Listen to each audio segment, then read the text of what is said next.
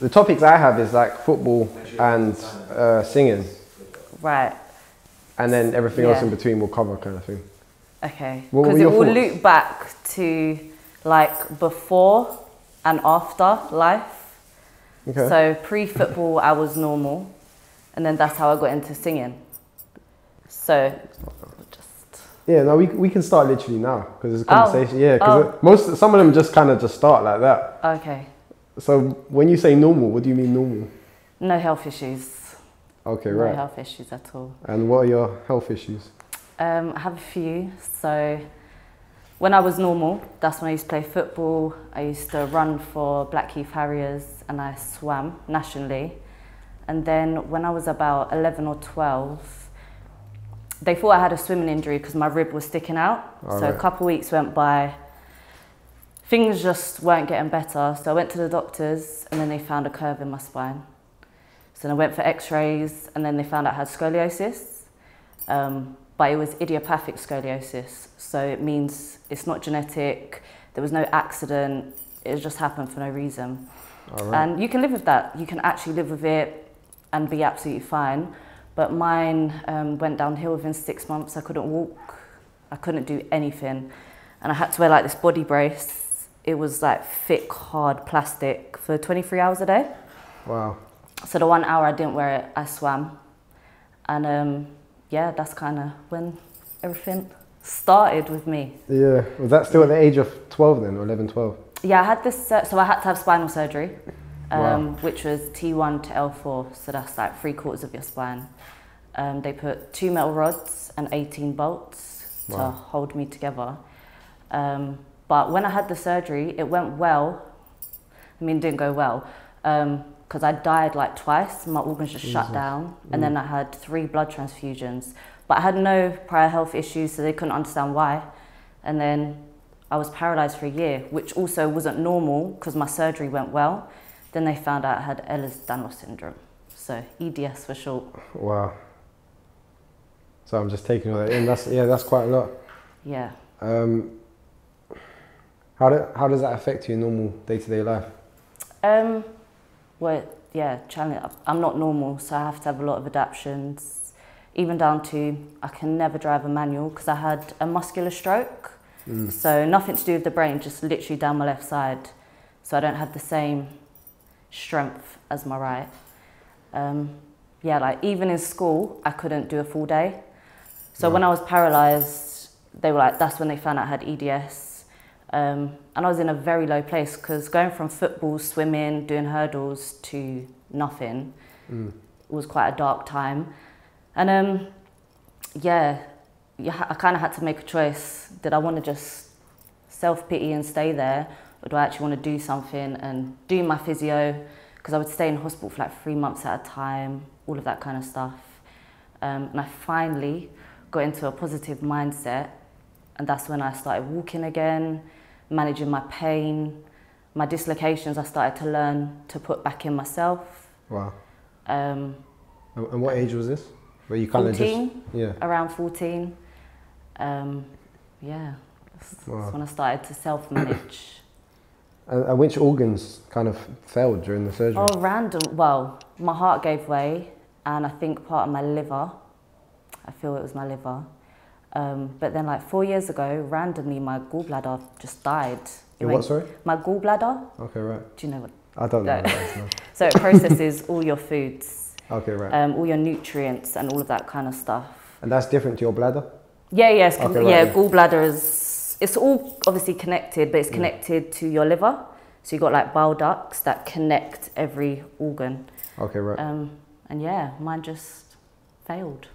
Jeez, So yeah, I had to have emergency surgery to have it removed and part of my liver. Yeah. And can EDS affect anyone? No, you're born with it. Oh, so you are? trauma has to present itself. Yeah. So my idiopathic scoliosis happened, and that's when like the EDS kicked in. Okay, right. So there's like 6 different types of it. So you get like the mild where you have subluxations, dislocations, and then the worst is like organ failure. Basically you have a life expectancy, and at the end you won't be able to, you'll be fed through a tube, you'll breathe through a tube, all of that. happens. If you don't mind me asking, what is the life expectancy normally? 38 is the longest person. And how old are you? 28. Okay, right. Yeah. I understand, yeah. Yeah. I mean, how do you cope with it on a day-to-day as well? Like, what normal things you find difficult? Everything, even how I get out of bed. So I have to go on my side to then sit up.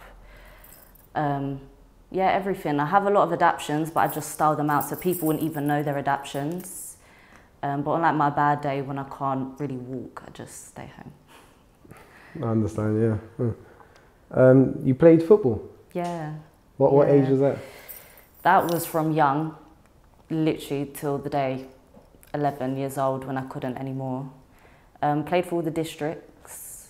Wow. And then it was literally, I don't even think I had a full season at Charlton before things like I couldn't, because where my rib cage is twisted, I don't have one lung.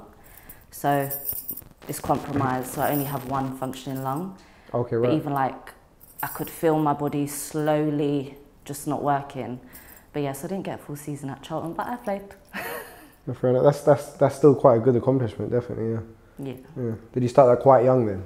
Yeah. Is that like someone in your family pushing you towards football? Or? Yeah, my dad, very good footballer, and my Nice. brothers.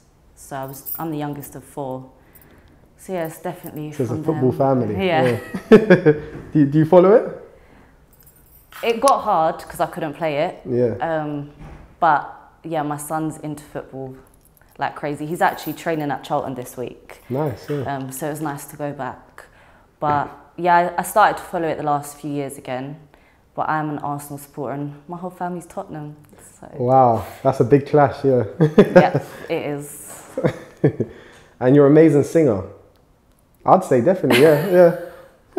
From what I've seen, yeah. Yeah.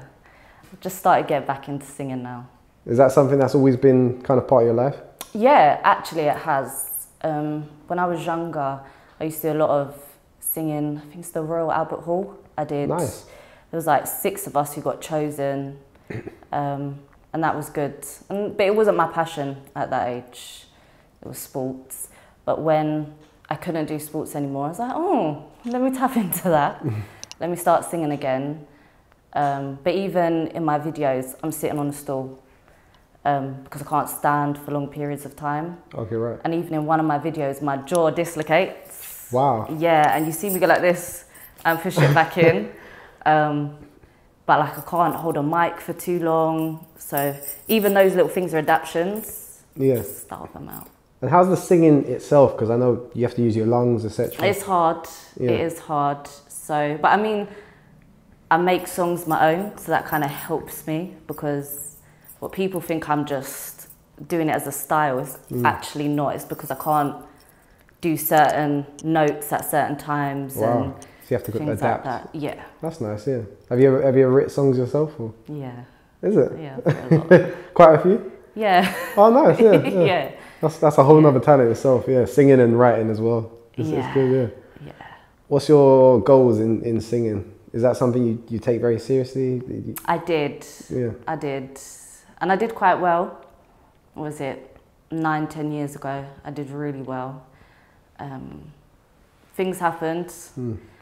I think the major thing, I got really ill and I couldn't perform. I was getting paid to sing. I was doing my YouTube when YouTube wasn't popping. But yeah, there was a few physical blocks in my way and then I just couldn't. I'm back. I'm back. But yeah, I don't know if I want to become big. I just want to put my music out there to help heal people and inspire them. The next generation, I think, need it. And where can we find your music? My old stuff, YouTube. Okay, yeah. Yeah. Are you going to release anything else, like Spotify or anything like that? Yeah, that is the plan.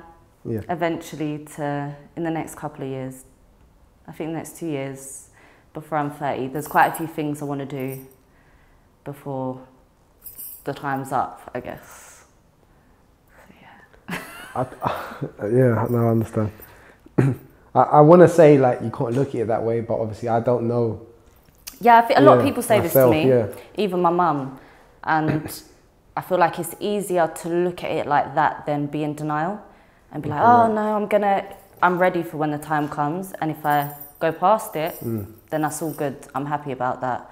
But you have to make sure, that's why I had my son when I did. Because if I do pass away at 38, he'll be 18. Everything will be set up for him. So I think you need to be realistic.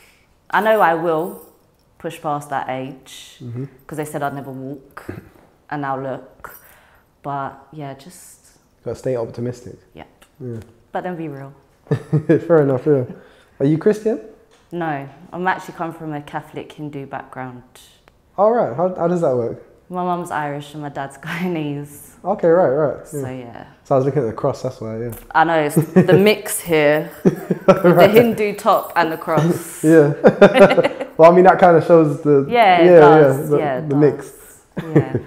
And where do you get what inspires your fashion sense? Because I know you got quite a lot of jewelry on, some cool shoes, a cool top. My heritage, I guess. Okay, right.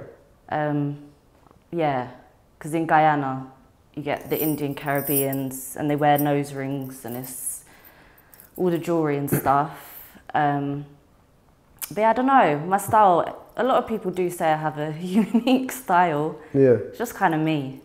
If I see it, I like it, I'll put it together. Just a mix of everything. Yeah, you got to express yourself. Yeah. In you said it's Indian culture, or? Yeah, Indian Caribbean. So in Guyana, it's like the infusion. So it's mostly gold they wear, isn't it? Yeah, a lot of gold. Yeah. A lot of gold. No, Indian. Well, I know Indian gold. I'm not sure about if it's the same. It's similar. So it's like very similar. Quite rich gold. Yeah, 22 carat. Very similar. Yeah. And what about your hair? Because I can see it's like two different. Do you know what? That was actually based off me as a person being mixed. Okay, right. That I'm not white enough, not black enough. And back in school, people didn't know what Guyana was. They didn't know it's actually, no, we're Caribbeans. We are. And there was a lot of, just rubbish. And I learned to embrace it instead of shy away from it. Yeah. And we all look like my dad. Like if you saw my mum, you would not think she's my mum. Okay, right. So it's very much, I do feel more in touch with my Guyanese side. I love my Irish side, I do. Yeah. But it's just a mix, and I guess that's with my hair, my style. It's just both cultures. So one side could be the Guyanese, one side's the Irish. Yeah. Oh, that's cool. You did a Dr. Martin, is it Pride event? Yeah, that was good. How was that? Yeah, it was good. It was busy. I did quite a few people. It was interesting. What were you doing there? Tooth gems. Tooth gems? Yeah. Okay, cool. Yeah. So I was doing tooth gems, which is one of my jobs. And yeah, so I did like 100 people in like 4 hours. Wow. Yeah. What do you think about the fact of the cancelling culture to do with? I think it's wrong. Yeah. Everyone's so sensitive, and there's a difference between emotions and dealing with stuff and getting the help you need 100%. But then everyone's allowed an opinion, and as soon as you say something a bit different, you're getting cancelled. So I don't agree with it. Yeah. I think everyone just needs to be a bit more resilient. Yeah. I think times have really changed, wouldn't you say? Massively. Oh gosh, they have. Because what happened to freedom of speech, you know? Yeah, but it feels like only certain people can have that freedom of speech. Yeah. And certain people can't. And then it doesn't make any sense. It's just, it's strange to me. It's very strange. And nobody's allowed to have an opinion either, which is worrying. It's worrying because nobody can make up their own minds. They're sheep, they're following people, and not actually looking at the situation and making their own minds up. Yeah. I think personally the scariest thing is like, if you're in the limelight, it's like you always have to watch what you say. See, yep. I'm gonna say what everyone says. If you put yourself in the limelight, but being in the limelight for a little while, it was like, we're talking back when TikTok didn't exist, Instagram was not popping, and to get 10,000 views on YouTube was something. Yeah. Do you know what I mean?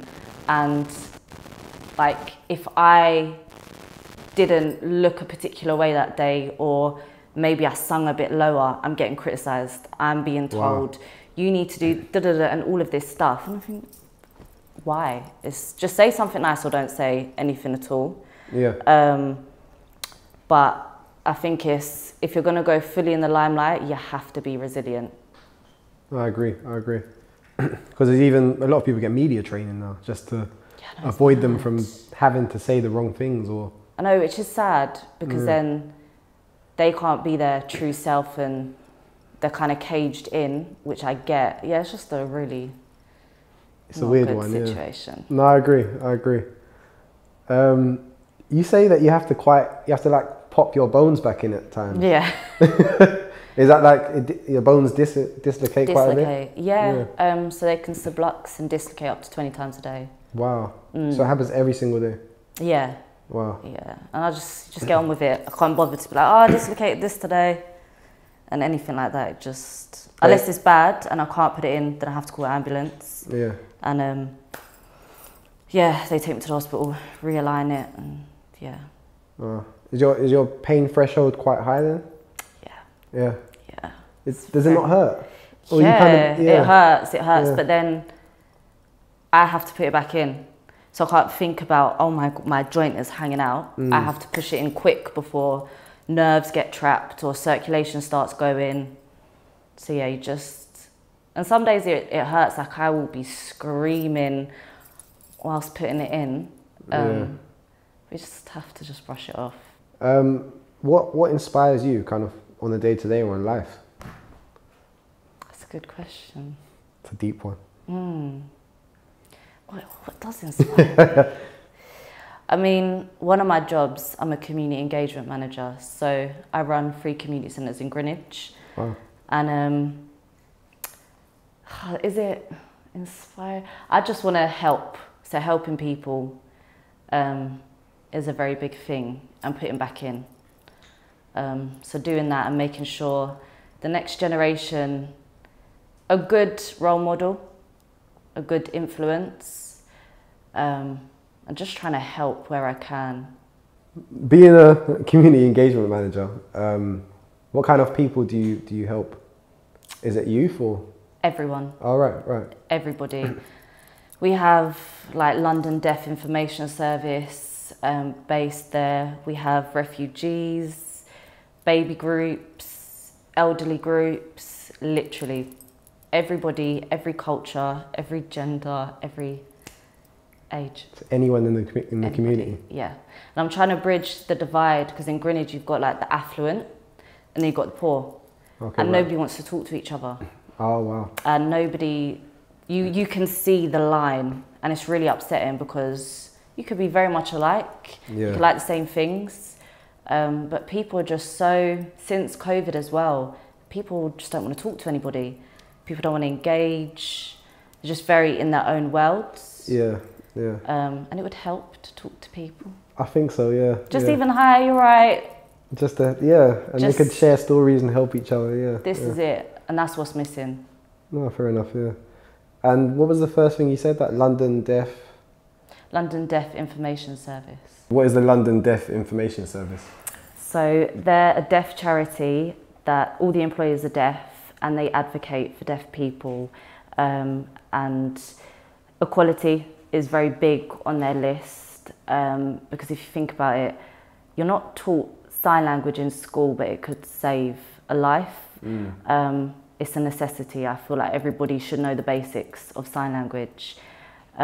Even down to their interpreters, they have to pay for out of their own pocket. Wow. It's very hard to get an interpreter. Even if you go A&E, wow, it can take hours to get an interpreter. And imagine, because I learned sign language, so I know a lot, and I'm still learning. Can you show us something? Like, hello, how are you? I could do fire escape, because that's always a good one, Fire escape. So it comes down and then under. All right, cool. Yeah.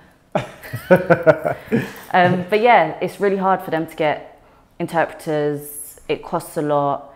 But if, you know, the public knew a bit more, yeah, I feel like it would, yeah, it would help a lot. And it's, yeah, it's a hard job. They get discriminated a lot. Like, it's really hard to see they're deaf, but somebody's shouting at them. Like, I find it very triggering, 'cause it's just offensive. It is, yeah. But then that comes under discrimination with disabled people. I face it all the time. Because I don't look disabled. Yeah. I'm not. Or because people don't see me on a bad day or see what I'm dealing with, then therefore I'm not dying, or my organs are not failing, or my joints don't dislocate. So that's big what I do in the community as well, because I'm the first ethnic disabled female in my post ever. Wow. So it's just making that first step to trump down these stereotypes. Yeah. And you say you get you know, discriminated. Is that kind of like on public transport, or on like a... I don't go on public transport. Okay, oh my gosh, no. 2 reasons. Physically, it's a lot. Yeah. Doesn't help that I have a little fear of lifts. So you're going to have to explain that. Oh my God. It's actually quite deep. So when I was in Great Ormond Street, a big children's hospital, when I was paralysed, twice this happened. We're in the lift, I'm with my sister, the door just opened and we're halfway up. Wow. Twice. And they weren't the same lift. So I feel like if you can't trust a lift in a children's hospital, I'm not trusting no other lift. Yeah, that's a big worry. Yeah. That's where it comes. And I'm in a wheelchair, like I'm literally defenseless. Like, what can I do? I can't do nothing. I can't stand up and run and get through the gap. It's horrible. So I avoid lifts. But that ties in with going on, you know, trains and stuff. I will if I have to get on a train, I will force myself to walk stairs. Because also I don't want someone to go look at me, a woman with a buggy, and look at me and think, why am I waiting for a lift? I get that a lot. Wow, yeah.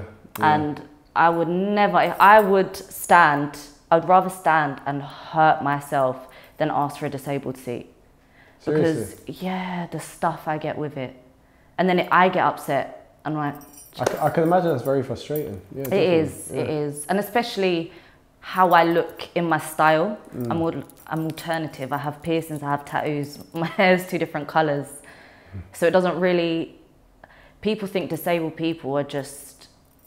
don't look all right, or don't look after themselves, which is also very offensive. Yeah. So yeah. I think people believe they can see disabilities. Yeah. I have seen them badges that go around and, you know... Yeah, what were your thoughts on that? Sorry, the badges that... what do they say again? Like, I have a disability. Yeah, I have a disability, and the lanyards as well. Yeah. Yeah, I don't know, I don't like... Do you think they work? Yeah, I do. Yeah? I think they work. It's a step in the right direction. Okay. But yeah. Maybe I'll wear one day. Let's see how that goes down. Yeah. I mean, it would be quite sad if I think I've seen people wearing them on the train and the people don't really pay attention anyway. So it's quite, it's still quite hard, I'm sure. Yeah, I think it's that people just think, I get it a lot. They just think I'm pretentious or high maintenance, which I'm far from that. Yeah. But as soon as they see me, they assume I'm a certain way. Yeah. So it's like, even if I was to wear it, like I've had people say, you're lying, you ain't got this. I could pull up all my medical records and somebody still wouldn't believe me, just because of their own ignorance. And it stems from people not opening their minds, teachers not teaching it, parents being a bit ignorant and not teaching it to their kids. So I just don't bother. So how do we fix this? Is it just general awareness and... Yeah, I think it's getting better. Like in Sainsbury's, I don't shop in Sainsbury's because, cost of living crisis, but they say all disabilities are not visible. Please be mindful. Okay, right. Every shop needs to be doing that. Yeah. And it was so nice to hear that. And I'm like, yeah, okay, we're slowly getting there. But yeah. Where do you shop then? Are you I Aldi? go everywhere. Asda, Aldi, Okay, Tesco. right, Yeah. I only do Aldi, Lidl. If you want something, if I want like nice house stuff, I'll go like Sainsbury's or. Yeah. You got The Sainsbury's stuff there Home. is good. Yeah, Yeah. if I you like want- that stuff. Yeah, that's alright. Yeah, but Aldi. Yeah. Yeah, no, Aldi is good. I prefer Aldi over Lidl. Do you? Yeah, I do. Why? I don't know why. I actually don't know why. I think it's easier to shop in Aldi. I think it's the layout. Yeah. Because I was in Lidl earlier today, and they actually have more things. They have a lot more things for the house, a lot more selection. Do they? Yeah, yeah. They have power tools. I know it's not going to apply to me, but I like Well, my power tools. Yeah. I do stuff like that. I do normal stuff. Oh, Like right. I put shelves up. I'll dislocate that's a good. shoulder in the process. Oh no. But I'm kind of, it's just me. Do you know what I mean? It's just me and my son. So Yeah. I kind of have to do that. And how old is your son? He's 8. Okay, right. So does he help you around the house quite a lot? And I try and avoid that because he's not my carer. He's a child. wow. Yeah. So he needs to know that as well. He needs to know, your job is to have fun, listen, and do your normal chores as a child. He worries, he gets worried because I've had 2 mini heart attacks, and one of them, he was asleep, but he saw the ambulance come. Okay. So right, he yeah. then come downstairs. My mum was here at this point. So he does get scared sometimes, especially if I'm like, I have a lot of surgeries. Yeah. And I'm like, no, I'm going to FaceTime you as soon as I'm awake. But it's just reminding him, you're not my carer. I think that's really good. Yeah. Yeah. I think a lot of people don't know the difference between, you know, keeping a child innocent and kind of keeping Yeah. a child. Exactly. And then, I get called an alternative parent a lot as well, which is strange. What does that but mean exactly? I don't know, I feel this soft parenting is just silly, but then the too hard parenting is silly. I Yeah. think you have to find a balance, and like my son never went through, people always say he was such a good kid, you're blessed. I'm like, no, a lot of hard work went into that. That was a lot of like me putting it into him. Yeah. I think it's how you talk to your child, and you as a parent, you have to evolve. And not every time admit when you're wrong in front of them, because they need to remember you're the parent, Yeah. but know that maybe I didn't need to say that or do that. So I feel like you need to just tap in a bit more to your child. Yeah. And how would you advise a parent to have a good relationship with their child? Every parent is different, every child is different. One thing I can say, life is too short, and something could happen to your child, something could happen to you. So that's how I get through every day. Like an organ could just rupture and hemorrhage right now. What was my last thing I said to my son? Did he know that I love, like I do that with everybody. So I avoid having arguments. And if I have an argument, I love you, we're good, it's fine, let's move on. Because something could happen to me more than, I hate the saying when people are like, oh yeah, but anyone could die, get hit by a bus.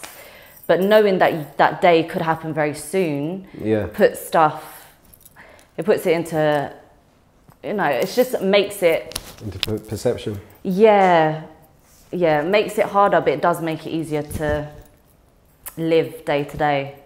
Because right now, I got through today, didn't end up in hospital, that's good. So I think just knowing that time will run out and being happy, every parent gets frustrated, everybody gets annoyed. Just having your own coping mechanisms, getting a good routine, and just chill. With EDS, is it hereditary or is it? Well, yes. And I wasn't fully aware of that until I was 5 months pregnant. Okay, right. Which was really, really hard, because if I fully knew, they were like, oh yeah, it's genetic and it's this, but it can skip loads of generations and stuff. So I went to my EDS specialist at the time, and I was like, listen, if I have a child, will my child have it? Very unlikely, no. When I was 5 months pregnant, I got called in to see a geneticist, and they were like, yeah, there's 50% chance. Oh, right. And wow. I felt so guilty, because I'd never put anybody through what I went through as an adolescent, nor an adult. And there's even signs now. I'm not one of those parents like, oh, did that happen? Has he got this? But he's got one leg longer than the other. It could just be random. It could be connected. I don't know. But making sure he's doing his sports, doing physio, keeping him active, eating good. Hopefully he'll be fine. But yeah. So yeah, it is genetic. Does that mean that someone in your family probably previously had it? Or? I think it's my grandma, so my mum's mum. She had a few symptoms. Yeah. Because it can affect everything, literally everything. Like you get migraines because you've got autonomic nervous dysfunction. So part of your brain dies and the channels of like dizziness, headache, sickness, you have to like kind of work them to another part of your brain, but that's part of EDS. So many different things connected to it that she had like a few symptoms there. My mum, she had a few hip issues. So there's, yeah, we can definitely see where it came from. Yeah, I understand. I think it's quite a lot to kind of learn about EDS. Yeah. It's very complex. Would you say you kind of understand everything now, or did it take a while? No. Yeah, it definitely took a while. I don't know. I feel like there's always something new to add. I don't think I'll fully ever learn it because things are always changing.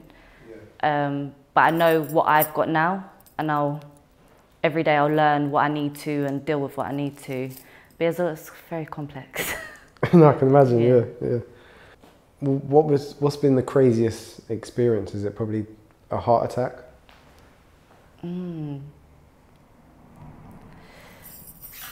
No, I feel maybe it was my first spiritual awakening, I don't know.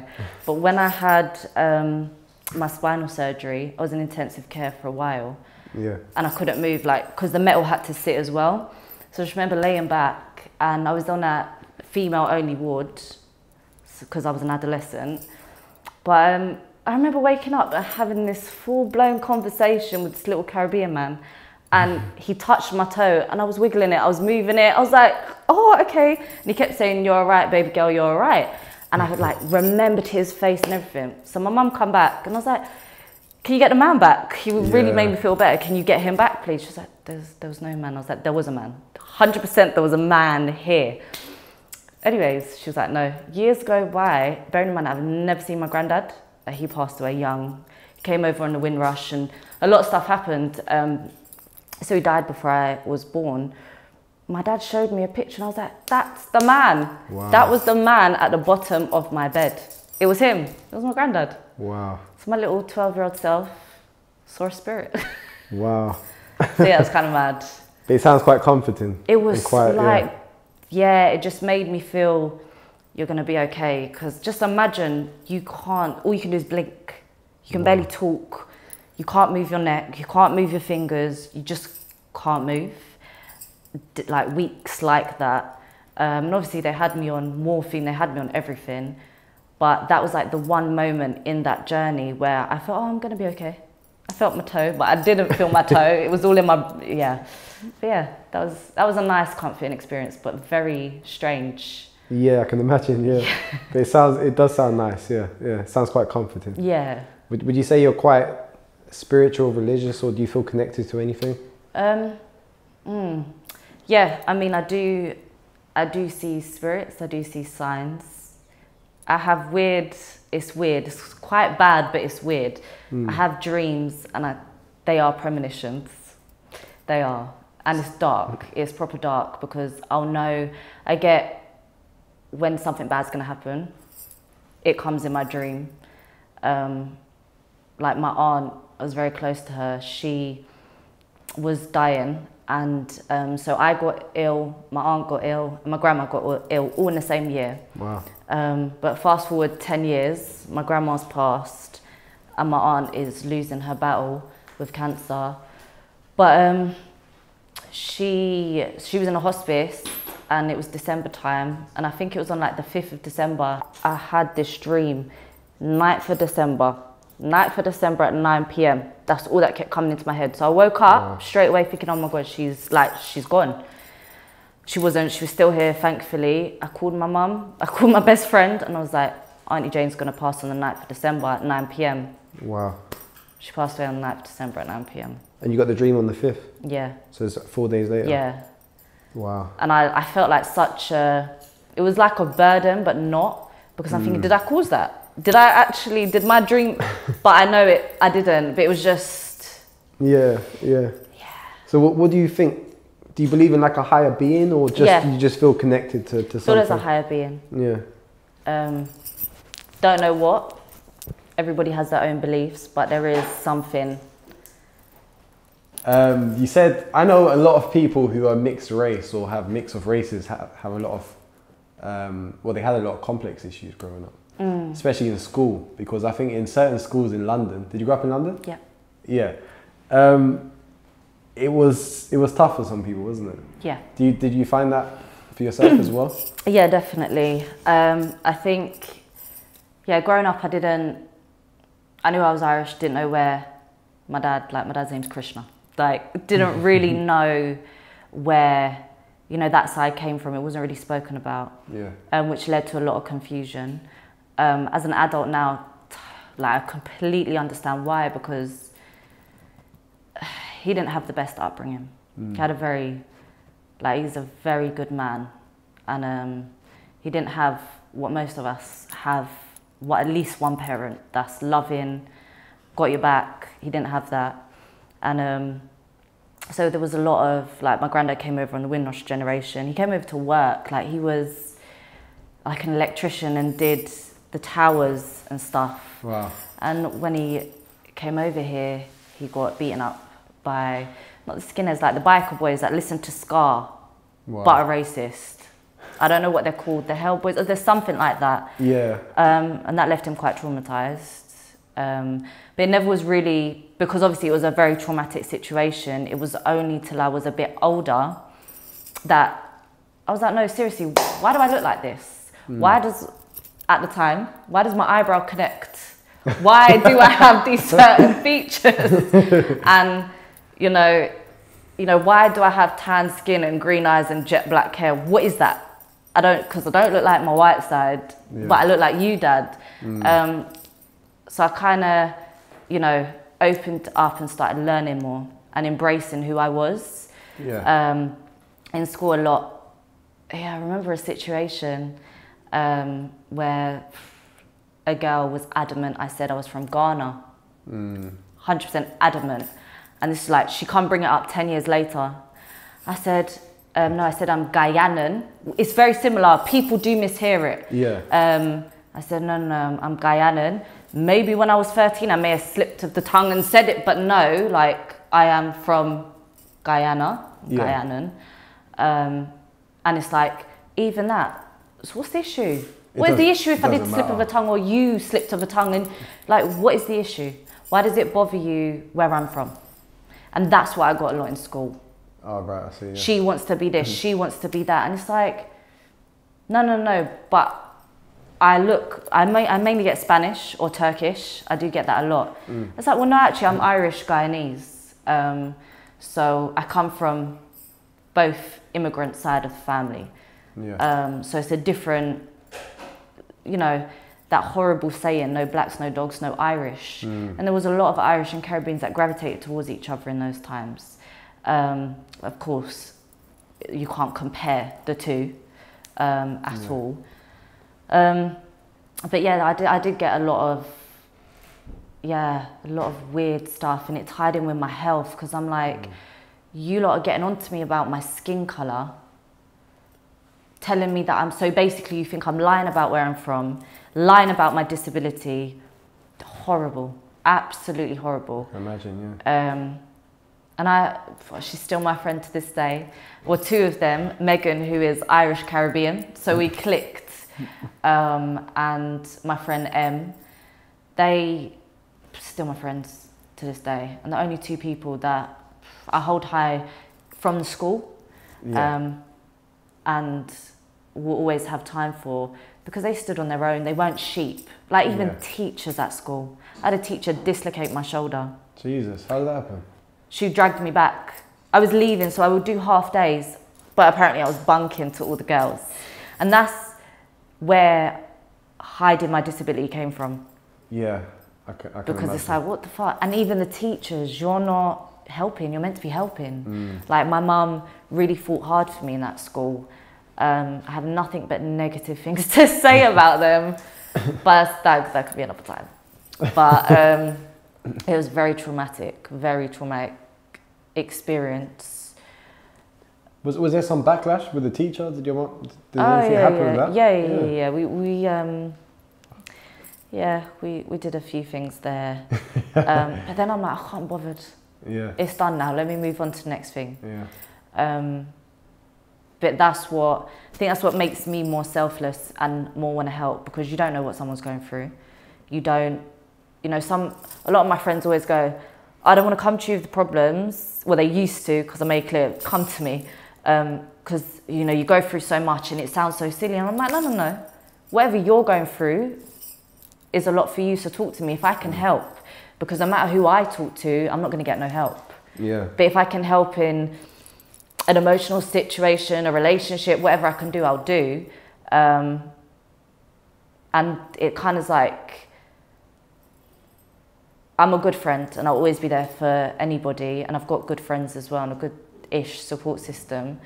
But it's accepting that no one will get it, ever. So, lonely. It's fucking lonely. But yeah. So I'm sure your son's mixed as well? Yeah, he's predominantly Guyanese. Yeah, what, sorry? Predominantly Guyanese. Okay, right. So he's got half Guyanese, quarter Jamaican and quarter Irish. Okay, cool. Yeah.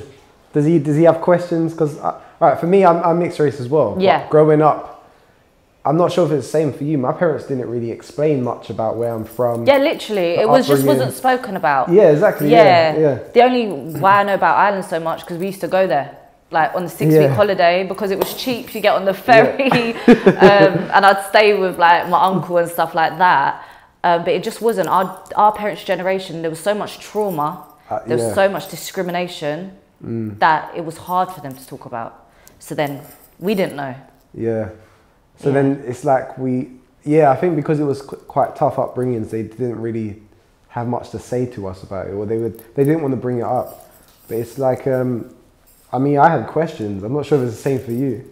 Did you find yourself kind of asking certain things? And yeah, as I got older. Yeah, as I got older.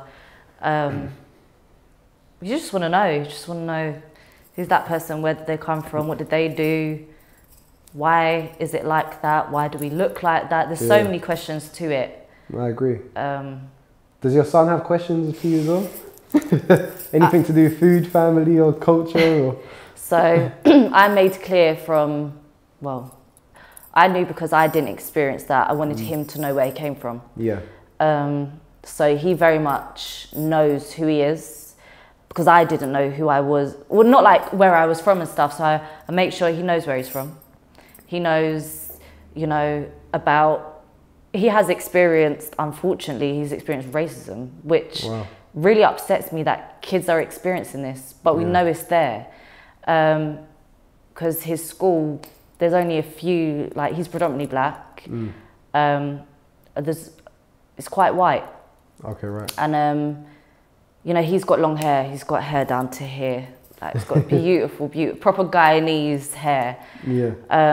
And he's always getting called a girl. And he's always, there's certain things, I feel like it builds character. And I'm like, no, you tell them you're a boy. Boys can have long hair too. But then there's certain things, like he was playing with this girl in his class, and the younger brother came up and said, "Your kind are not allowed to play with my sister." Wow. And he didn't know what that meant. Yeah. So I was like, she's like, what? So it was dealt with a teacher. I went in and I spoke about it. Yeah. And I'm like, but this kid was younger than my son. How is he knowing, like, what do you mean your kind? Like, I don't get but I get what you're saying. Yeah. And I don't even feel bad for the kid, because that's not your fault, that's on your parents, because you're too young to understand. I'm like the youngest parent by probably 20 years in that school as well. Oh, wow. So I stand out and my son stands out. which can make it hard if things happen in the school. Yeah. I know that I'll be labelled as the angry, confrontational one. Or I'm young, I don't know. Or the young one. Because people think I'm like 18. I'm like, it's good. I know it's good, but it's like, no, I'm close to 30, but thank you. So they think there's just a stereotype that I'm dumb or I don't know what I'm talking about. Yeah. Or you're a young mum. Yeah. Right. And it's just like, no. And it's, you know, I try to talk to people in the playground. I try to engage for my son. But it can be a challenge because I don't want, you know, I want to engage and stuff. I want to talk. But sometimes it feels like nobody wants to talk to me. Oh, no. I just hi, and just keep it stepping. No, I understand. So, yeah. But your son gets some. He enjoys school. He's great. Yeah. He loves school, and that is a really important thing for me. Is that he loves school and that he's in a happy environment. Like his teachers are amazing. They got a good class. To be fair, very good class. And yeah, but it's just he's understanding racism now. So yeah, unfortunately. Yeah. Do you feel like that's something that has to be spoken about? I think yes. Yeah. Maybe a few years I'd be like, oh, but I want to protect him. But actually that could be more damaging. They're not, with kids you have to filter. So I'm not going to talk to him like he's an adult about it. You just have to take it down a notch. And if he has questions, I'll always answer them to the best of my ability. And then I'll be like, just come back to me on that one if I need to think a bit deeper. But I think, yeah, it does need to be spoken about because it's still very much there. Yeah. So you can't really avoid it. So you had your son at 20? Yeah. Did you feel young at the time? Did you feel like a young mum then? No, I feel like I'm an old soul. Okay. Everyone always says it. Yeah. Maybe because I had to grow up quick. Yeah. So I had no choice but to grow up at the age of 12. So yeah, I didn't get to do anything that everybody else got to do. Didn't go out, didn't go partying. I've only ever been to 2 clubs in my life. Yeah, I didn't get to experience teenagehood. 1% maybe, but I didn't get to experience, and that's quite damaging as well. Even now, like I can't really go to busy places and things like that. Is that in case someone kind of just knocks into me? You? Yeah, because you can knock me and the shoulder is hanging out, and I just get like it's too much because imagine that person knocks me and I'm gonna have to call an ambulance, so I can't fit it back in. Then I get embarrassed. I'm like, I'll just go there. I'm fine. Oh, no. So I just avoid if I know something could happen. But yeah, no, I never felt like a young mum, which is strange. It makes me feel strange that people could see me as a young mum. Like I was living independently before I was a mother. I was driving since the age of 16 because I was allowed to drive at 16 because of my health issues. Oh, right. So yeah, I mean, I just feel like I've been here for like 100 years. I'm tired. But yeah, no, I've never really felt young. And do you feel like the other mums are just old, essentially? I'm not going to answer that question because that's backlash. Let me rephrase it then. Okay. Do you feel like women or couples or people are having babies a lot older? Don't even get a bit later on in life? Yes. Yeah. And listen, I 100%, if you having a child older because you've been trying for a decade, I'm so happy that you're a mum at 50 because you've been wanting this for years. Yeah. But it's become a trend. It's become a trend to have a child at a certain age. I think it's really unfair on the child and unfair on yourself because it's a lot harder to do it in your 40s than it would be your 20s. Yeah. And I've got first-hand experience. My sister's an older mum. And the difference, and I can see she's tired. He's 2. She's tired. If you don't mind me asking, what's her, in the 30s or? 38. Okay, right. 38. Late 30s, yeah. So, and it's hard for her. Is that because the kid's so much energy and? No, I feel like my child was full of energy. You just have to match it. You have to match it. Not every day, but I just think it's really because I searched it up because I don't want to talk on stuff that I don't know. So I looked into certain things, and it's actually really dangerous for a woman to have. I didn't realize how dangerous, because you get like preeclampsia, you're more at risk of getting diabetes and all of these things, which is scary. I feel like you're more at risk of something happening to you as a mother and your child, which is really sad. I feel like if you're fit and you're healthy and but you have to think about it. If you have a kid at 45 and when your kid's 20, that you're gonna be 65. And then, do you see what I'm saying? Like, each their own, but if you're gonna have a kid later on, just make sure you're physically... You've looked after yourself. You've looked after, but saying that, I'm a disabled mother, so, I mean, maybe mentally, not physically, mentally, you're mentally ready for it. I think physically too. I think it's okay to say that, Yeah, but as a disabled mum, I would say mentally, because if you're mentally tired already, and you're mentally at the point where you're like, oh my, no, then you're not going to enjoy being a mum. Okay, right, And like, I love being a mum. There's never been a moment where I'm like, oh my God, like, what the fuck? Like, I've loved every minute. And because I almost died having my son, it puts a lot of things into perspective for me as a mother as well. Oh, right, I didn't know. Yeah. Are you okay to talk about that? Yeah. How that? So I always knew when I was going to have a child that I had to have a C-section, and I had to have him between 34 and 36 weeks, just because obviously this baby growing in me is going to be crushing on my organs, my lung. And obviously I got metal in my spine. I've got a few broken bolts. They're like stuck, but they're broken. So it was always going to be a risk. And I had a horrible doctor. She was horrible. She got sacked because we did a massive complaint. Like, that woman was going to kill me. Wow. If my mum didn't step in and be like, what are you doing? I would not be here today. But I had him at 36 weeks, but I had a collapsed lung and a stroke, and I was in intensive care for 3 days. Wow. Yeah. Jeez. So I had to be put to sleep. It was always the option because I can't have an epidural because my spine's already broken. So yeah, I remember bits of the first days, but I was just, because they wouldn't, they don't discharge you if you can't walk. So I was like, I am going to get out of this hospital and just walk, because I needed to be home. I needed to be safe. Yeah. In hospitals, you do get a lot of discrimination. Like, when I sit in the waiting room with my mum, they're like, Sukera, and look at my mum.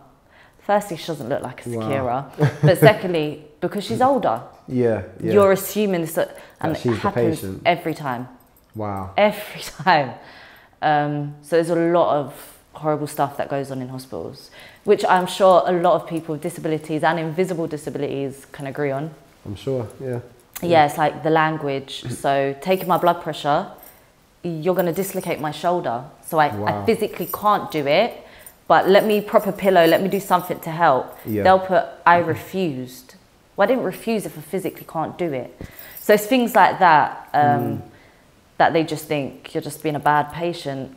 I think that's disgraceful, It happens so much. And that's why I really needed to learn how to put my joints in place myself. Yeah.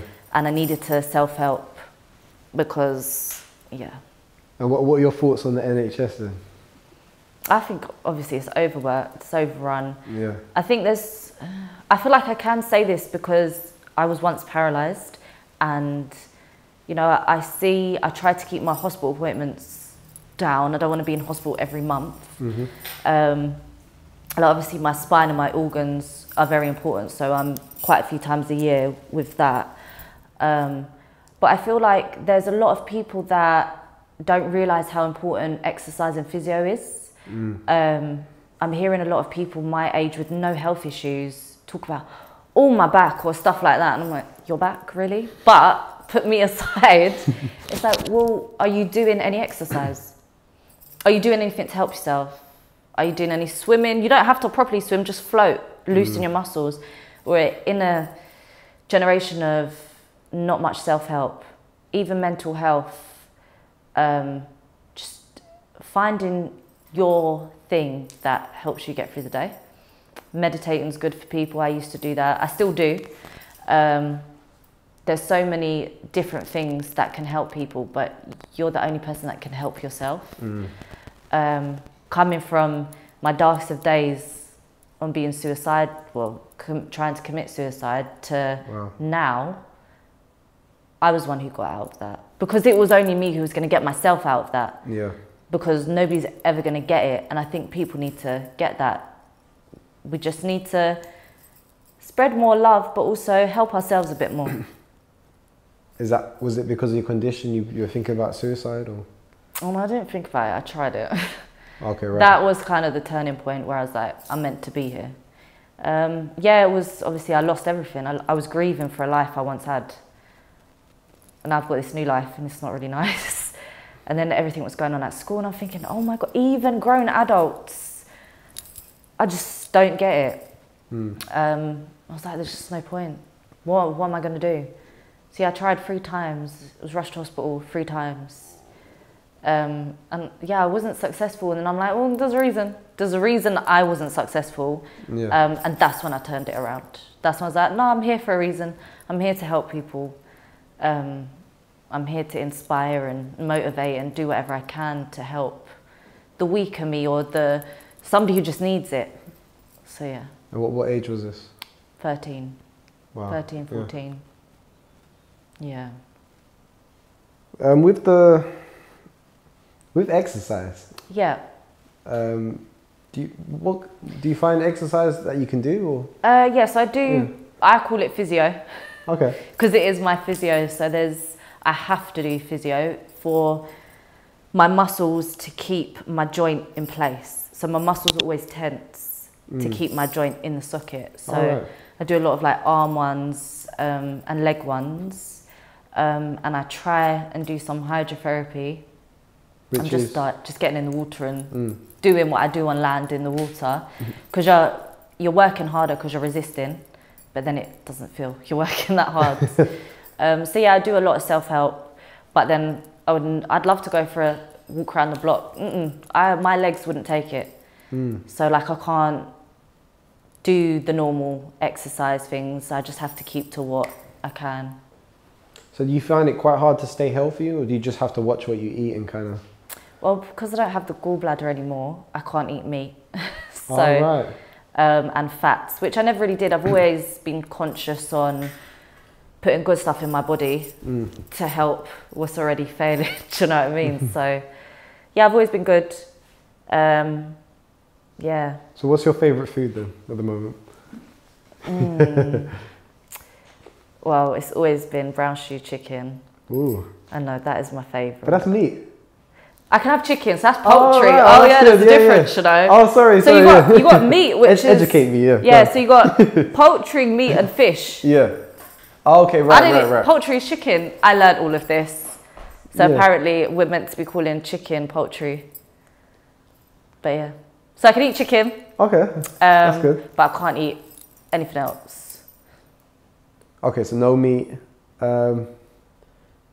What other foods are in your diet then? Kind of everything else except meat? Okay, right. And fats and stuff I try and avoid. So no fast food or? No, I try and limit that. So more like home cooked meals and? Yeah. And why can't you eat meat then? Is it because of? Because my gallbladder, which is the organ that my gallbladder which died, that processes all the stuff in foods, all your nutrients and stuff like that. So my body doesn't absorb what it should. So the dumbest thing I've heard is take some collagen tablets. If it was that easy, I feel like EDS wouldn't be a condition. But so yeah, the gallbladder, literally, you need it because once that's removed, you're at high risk of bowel cancer. So that's also why you shouldn't eat meat and stuff. So yeah, just being conscious. How was lockdown for you then? Like with your it was easy. And I didn't struggle because I've been locked down since I was 12. Okay, right. So you're wondering what's the rest of the world panicking about? Yeah, I'm like, stay at home. You lot are lucky you can go out with freedom like that, you know? And Yeah, I really enjoyed it with little man as well, because he wasn't at school. I wasn't at, well, I was still working because obviously we're a community centre and we was a safe place. But it was more from home. But it was nice. It was really nice. And I live quite close to my parents as well. So it was just like the four of us. That's nice. Yeah, we're like 10 minutes away from each other. So that was good. I mean, there were times where I was like, oh, I just want to just go eat dinner or something out. But I coped with it a lot better than a lot of people. But that's because I've had a whole year of not being able to walk. So you're not going nowhere.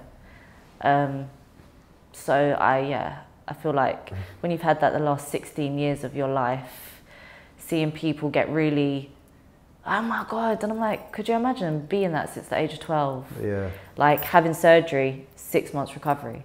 Having another one, 3 months recovery. You know, so my life is like an up and down lockdown. Yeah. Is there a test for EDS? I think there is now. No. Not really. There would be a genetic test. Okay, right. But they kind of see, like what confirmed it for them was my heart. So I've got mitral valve prolapse with regurgitation. So basically one of my valves has collapsed. So instead of it opening that way, it's gone in. So then the blood doesn't pump properly. Wow. That was kind of like, yeah, she's got that. So was COVID a scare then for you as well? Yeah, it was. Yeah, no, it actually was. Because even if I get the flu, I could end up in hospital. Wow. So yeah, I was a bit shook. I was like, imagine I get this and this is what ends me. Not a heart attack, COVID. So I was a bit like, So I just kept people away for like the first year. Okay, right, yeah. But my close friends didn't want to come near me in case, because imagine that. I can imagine the guilt, yeah. Yeah, and especially where my heart's compromised, my lungs are compromised, my organs are compromised. But I did end up catching COVID. And funny enough, no, it was not really funny. It was my spine that it troubled. It attacked my spine. I was being sick, couldn't hold down any of my medication, and it was my back. I couldn't sit down, couldn't stand up. It's just like that's where the virus went. My head was a bit, but those 2 weeks was horrible. But yeah, luckily it was mild. That's good, yeah. Do you know anyone else with EDS? One other person, yeah. Yeah, I met them in hospital. They're quite a bit older than me. If it's just, she's gonna kill me. 53. Yeah, we get along. She's got the mild down version. So it's still not the same, which is hard because I just wanted someone to get it completely, but no one will. But we have like certain things that, you know, I can show her some physios that I do that help. We can just sit there and be like, oh, how was your day? Do you know what, it wasn't, we can actually be honest and stuff, which is nice. I say that, but I'm always like, yeah, I'm fine. I'm good, how are you? But yeah, I've been to like EDS conferences and stuff. I sung at one years ago. Nice. Yeah, I will get cancelled if I speak on that. As I say, self-help is important, and I feel like people can use things as an excuse. I wasn't in a wheelchair because of my EDS. That was very much my spine. And two separate things. So my spine scares me more than my EDS. My spine and being paralysed scares me more than having an organ fail on me. If you don't have your spine, you have nothing. Wow. So it was very hard to see people with EDS in wheelchairs who don't have spinal issues. So why were they in wheelchairs? Oh, because their knee would dislocate here and there. Okay, I see. So it was that type of culture in the EDS community, and I'm like, I don't fit in here. Whereas you've had to deal with a lot more. Right. And, I see. Yeah. And my worst fear is being in a wheelchair. I would literally rather all my organs be taken out than be back in a wheelchair. Wow. Yeah. I can imagine that's quite hard because. Sorry, the conference where you're seeing everyone. Yeah. And you're thinking, there was one woman on a hospital bed, like the stretcher bed thing. Wow. I was like, is she being rushed to hospital, or is she just came like this? She came like that. Thinking, why? She was laying like that as well, and I'm thinking, I need to get out of here. It was all the way in Birmingham. It was in Birmingham. Right. I was thinking, at the conference centre? Yeah, the conference there. Yeah. And yeah, I mean, even when I was singing, the disrespect, like bare talking and stuff, and I'm thinking, as soon as you see somebody with a condition, but they haven't got excuses, or I'm not like self-pitying, they then just don't want to connect with me no more. Or they don't want to have that respect, because then it makes them look at themselves. And I'm like, listen, if you're having a down day, have a down day. You don't need to do that physio, just chill out. But as I said, I think the resilience in people is just, somebody's got to have something. Where, yeah, it was just an interesting experience. I mean, do you feel like in society we have like sometimes a, poor me culture, or? Yeah. Yeah? 100%. Well, fair enough, yeah. 100%. It can get hard sometimes when I'm like, being in chronic pain for 16 years. I can't remember what it's like not to be in pain. Wow. And you're complaining about a broken toe. I mean, yeah. I understand that, definitely. But that's their own, that might really affect them. Yeah, yeah. So, but it's hard. I feel like we need to be more resilient. We need to be strong. But then, of course, have down days. Yeah. Have days to feel like you need to scream, cry, whatever you need to do. We all do it. But yeah, there's a lot of poor me. I mean, I'd say you do seem like quite a strong, resilient person though as well. Yeah.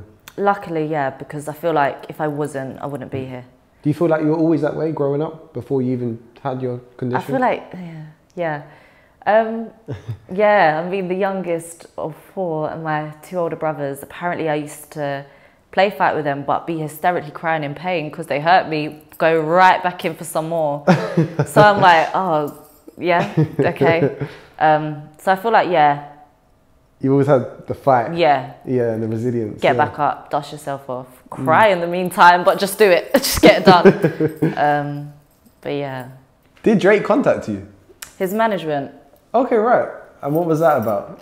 So I did a cover of Kyla, Do You Mind? And I got a message, and bearing in mind, I didn't see this message when it was sent. Like, I feel like it was a week or 2 after. The management saying, hey, I love this song, can we chat more? Wow. And then I got a message on my Facebook from Crazy Cousins, keep up the good work, thank you very much. I'm like, what's going on? Like, I don't know what's going on. So they thought it was my song. Kyla, Do You Mind? The cover I did, it wasn't my song. Oh, I see, yeah. So then Crazy Cousins, who produced, wasn't it Crazy Cousins, Funky House, Kyla, Do You Mind? Crazy Cousins, yeah. They, they produced that song with Kyla. Yeah. So obviously they found the source because, well, I couldn't lie anyway, could I? You couldn't even be like, oh, yeah, it's my song, yeah. But yeah, so he saw my song before her version. I mean, that's quite interesting. I know, yeah, that's quite cool. good, isn't it? And I was like, keep up the good work, let's do a song then. But yeah, just, I plugged your song back, do you know what I mean? Like, it was me, the reason, and it annoyed me. It wasn't my song, do you know what I mean? It wasn't my song. No, fair enough. So yeah, that was cool. But I mean, it must have made some sort of impact, because it's like, if Drake or his management team didn't see your song, then they wouldn't have made that. Exactly. Yeah, they wouldn't have made the remake. I know. No, but also people under the comments of the video, another song Drake copied. I'm like, I love this, but it's not my song. And I'm thinking, it went like, my views, 20,000, 10,000, started going up on that video, which was like 6 years from when the Drake song came out. But yeah, that was good. So when you're saying Drake, the comments of people saying Drake copied another song. Yeah. Would you say Drake's a culture vulture? No, I don't know. No, don't ask me this one. I feel like it could be 2 ways. He takes people's songs and compliments them. Or he takes people's ideas and doesn't pay homage. I don't know. It could be either way. I feel like I do feel for him because somebody needs to be telling him our slang. So that song, I need something and a slash. Well, don't you remember that song? He needs a blem and something and a slash. Oh, and I'm isn't that going to the toilet for a guy and he's using it as a dance for a girl or something? Yeah, yeah. I'm like, you lot really, who is doing this to him? I don't know who's giving him the lingo. Yeah, who's saying that? Have you seen his latest one, on Radar? No. He's with Central C. No. And when you go home, watch that because there's a lot of UK slang in that one. He's like, he did it like a UK artist. All his, all his lyrics were UK. Like, as in, like, he actually rapped like he was from the UK. You're lying. He's talking about N15, Tottenham Lane, and this and that. Yeah, honestly. But why? It's Drake. It's Drake. It's Drake. Yeah, I don't know. Yeah, I don't get that. Yeah. I don't get that.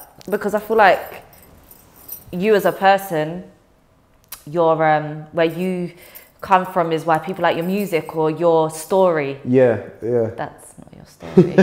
That's why a lot of people are saying, calling appropriation and culture vulture. Is that what people say? Listen, I don't really go online like that no more. But then what people say that a lot? They do, yeah. But then there's other people that will say he's just showing genuine love. It's more like a homage or a tribute. Yeah. I feel like part of him is definitely like genuine. Yeah. Another part is like read the room a bit. Know like who to do it to or... Yeah. But I mean, personally, I like that he doesn't have a limit. I feel like because he always pulls out different stuff. Yeah, I mean, he's always puts banger music out, so yeah, I feel like can't really hate too much. He would hit like any genre, any artist. He actually can. He actually can. Hairstyles. Hairstyles. I've had many. Oh. I've had many. Are you the first to do that one? I mean, apparently Cruella de Vil was, but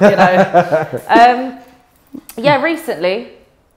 I think I've had this for like a year now. Okay, cool.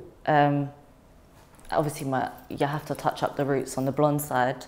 But yeah, I've seen a few people be inspired by it. Just it's like nose rings. I've been wearing them for 12 years. Okay, right. How old am I? When I was 16. 12. Yes, That's good at maths. 12 years I've been wearing them. Well, one, and then I got the other done a couple of years, like 8 years ago. And that's a cultural thing for me. But I do see certain styles that I wear be inspired people, yeah. You said you had a few jobs. 3. 3 jobs? I got 3. Yeah. Community engagement manager, a piercer, and a tooth gem artist. Okay, right. Yeah. What is a tooth gem artist? Put tooth gems on people's teeth, design them for them, that kind of stuff. So is that like people do it day to day or for special occasions or both? So it's become such a trend now, tooth gems. I remember doing it with nail glue. I know everybody around me in Lewisham did it with nail glue 10 years ago. But yeah, it's become such a trend now, like people just want them for everyday life. Okay, right. Yeah, because they can last up to 9 months. So people, and if somebody wants it for an occasion, I'm like, just cure it less. But yeah, it's become a proper big thing now, tooth gems. And it actually stays on for 9 months. Is that with nail glue? Oh, right. that's like the getaway, the old school. That's what we used to do 10 years ago. Okay. No, like I did a course, you got to have all like the dental glue and the bonding and all of that kind of stuff. Everything, because it's your teeth. I wish I knew that 10 years ago, but yeah, you do it properly. And yeah, no, people are loving them. That's cool, good. Yeah. That's a very niche job. That's very cool though, yeah. Yeah, I do enjoy it. And what's the wildest like design you've done? Or that someone's asked for? Oh yeah, I had somebody ask for me to do dark gems so it looks like there's food in their teeth. What? Yeah, that is literally my reaction. I thought, do you not want dark gems to... I thought it was the other way around, like you don't want it to look like that. And they were like, no, I want... really? Okay, we're going to do what you're paying me, I'm going to do it. Yeah. So they wanted it in like the corners here. Wow. Yeah. Maybe they're trying to get rid of someone. Maybe. Get someone out there live. Maybe, yeah. or they're trying to set a new trend. We'll Yeah, see. yeah. If you start seeing people with, you know. I'm going to know you've done it. Yeah. What are your goals? Maybe just before 30 then. What are your goals?